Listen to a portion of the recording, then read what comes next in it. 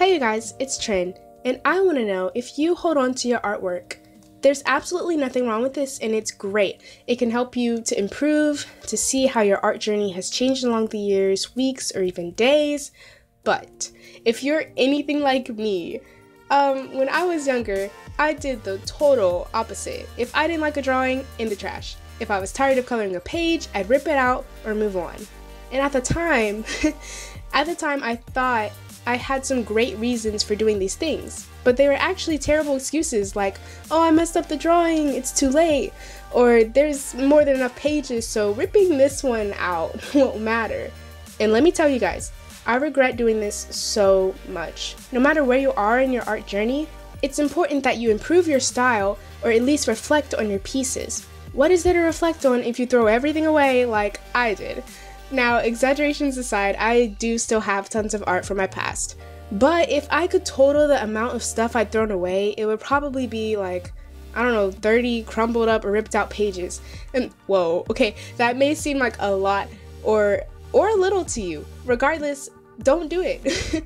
I never thought I'd lose so much art just out of wanting so badly to have what I thought was a successful drawing or being so hard on myself, and I stopped throwing stuff away and ripping out pages during my late middle school years, not only because mom told me to, but because it messed with my motivation.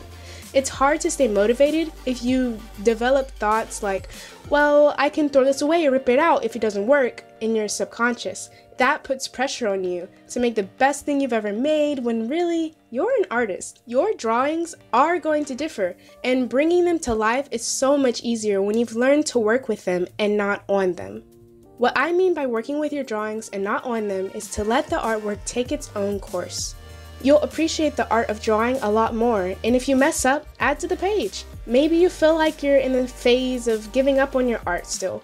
Well, in order to stop ripping pages and throwing them away when I was in middle school, I incorporated other ways to stick with my drawings, such as using whiteout, paint, tape, and crafts glue to enhance those mistakes.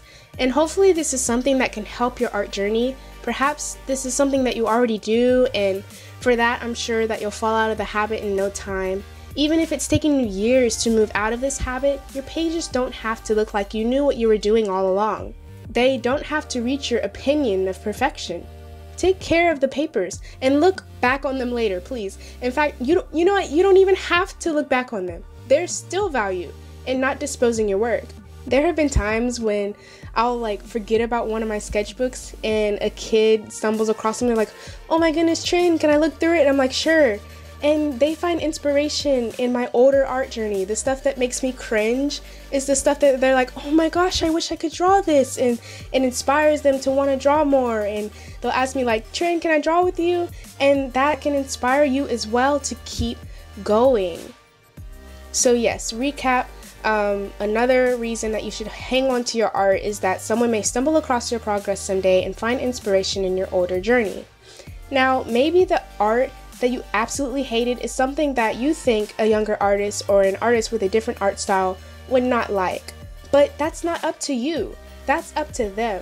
And another great reason for holding onto your art would be to build motivation. I cannot express this enough. Much like I mentioned before, the act of keeping your works in progress can build the very habit of continuing more so than quitting on your art.